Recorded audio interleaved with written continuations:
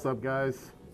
Yeah, I'm just got done doing abs, so I decided why not? Might as well do a video real fast. So, update. So, here's how eating's gone. Eating's gone good. I've had, like I said, 1 or 2 days where I ate something that, ended up being processed, but that's still good. The whole week I've only ate, like, I've had one day where I had something really processed. Other than that, day's gone good. So, what I'm doing is I'm making some adjustments to what I'm doing. I'm going to have one cooked food day if I need it. This way, I have no little hiccups or anything because I still want to go raw. Like, I want to do a good month of raw. So, I'm going to add an extra week to what I'm doing. Also, on my rest days, active rest days, I'm going to add a little bit more calories to that day.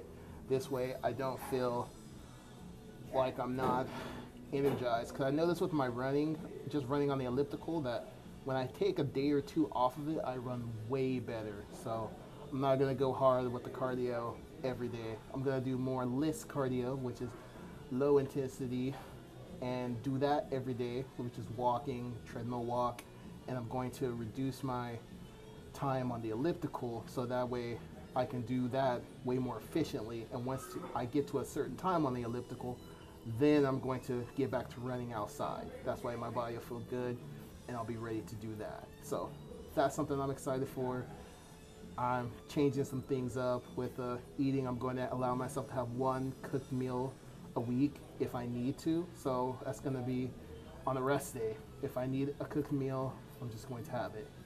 And then biggest thing why I always mess up with raw is having enough calories.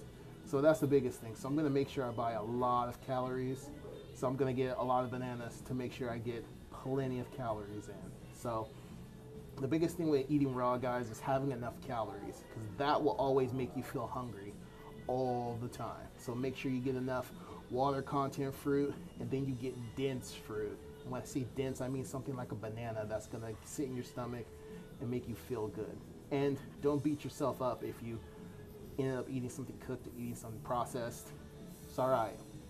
Just do it better and do everything up. So still going to do raw, just making these minor adjustments. So thanks for being along with me, guys, and see you guys next week. I'm going to make more content. I've just been a little busy with some other things, but just bear with me. More content's coming on the way.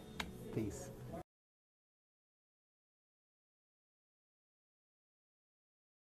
I'm going to be, what was I going to say?